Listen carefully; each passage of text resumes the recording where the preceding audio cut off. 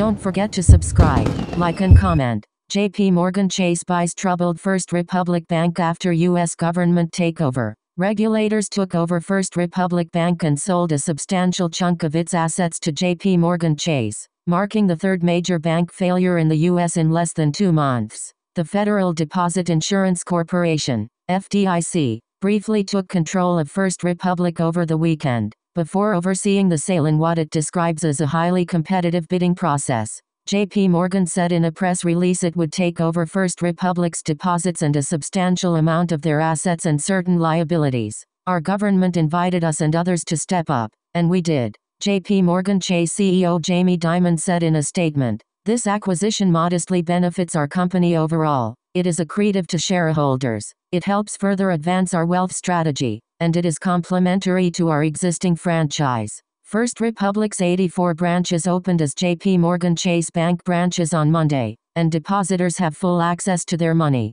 Its takeover caps a rocky week for First Republic, and it marks the latest event in a period of banking turmoil that has roiled the country's financial system. First Republic has struggled ever since the U.S. took over Silicon Valley Bank and Signature Bank in March, but its death spiral began in earnest last Monday, when it announced that it had lost about $100 billion worth of deposits during the first 3 months of the year. Its stock tumbled so much last week that the New York Stock Exchange halted trading several dozen times. On Friday, shares closed at $3.51, down more than 97% year-to-date. President Biden on Monday welcomed the takeover and sale of First Republic, saying it would make sure that the banking system is safe and sound, while he emphasized taxpayers would not be on the hook for the rescue. First Republic is the largest U.S. lender to fail since Washington Mutual in 2008, which was also acquired by JPMorgan Chase. In March, federal regulators swept in to protect customers of Silicon Valley Bank and Signature Bank after both lenders suffered a run on the bank, with depositors clamoring to take out their money,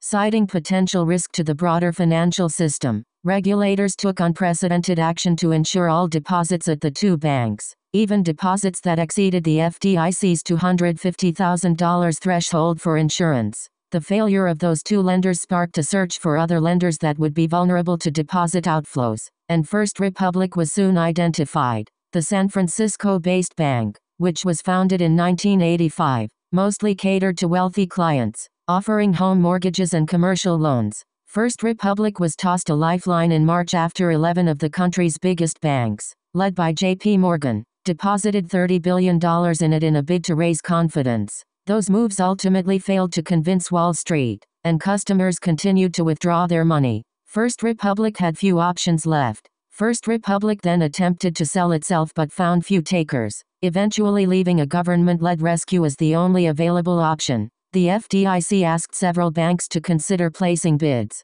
and JPMorgan, the largest lender in the country, emerged as the winner. JPMorgan's Dimon noted the bank made its bid for First Republic in a way that would minimize costs to the FDIC's Deposit Insurance Fund. The FDIC estimates the takeover and sale of First Republic will cost that fund about $13 billion. For JPMorgan, the acquisition includes the assumption of approximately $92 billion of deposits held by First Republic and the acquisition of about $173 billion of its loans and around $30 billion of its securities. Banking fears have subsided, but unlike Silicon Valley Bank and Signature, whose failures had threatened to spark more bank runs, the situation is calmer now. Earnings reports from smaller lenders this month showed deposit outflows have largely stabilized. That fear, that mass exodus that people were concerned about just didn't happen, says Jared Shaw, a bank analyst at Wells Fargo Securities, who notes lenders were proactive. One of the things that the banks did a great job with was reaching out to their customers, explaining their balance sheets, and explaining where their liquidity comes from.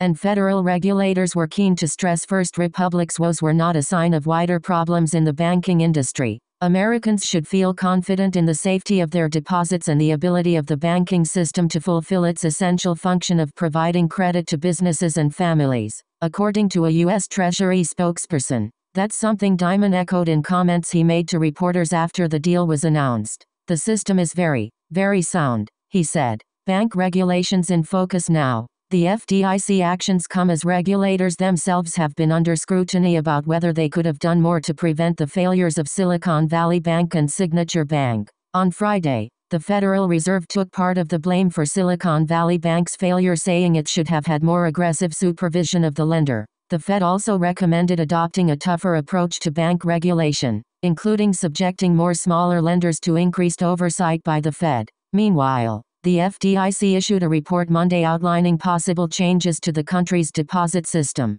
The FDIC report said that offering unlimited deposit insurance would likely be too costly and could encourage risky behavior by banks. But it found a targeted increase in the insurance limit for certain business accounts might offer advantages, especially if paired with other moves such as limits on rapid bank withdrawals. Any change in the deposit insurance system would require congressional authorization. Don't forget to subscribe, like and comment.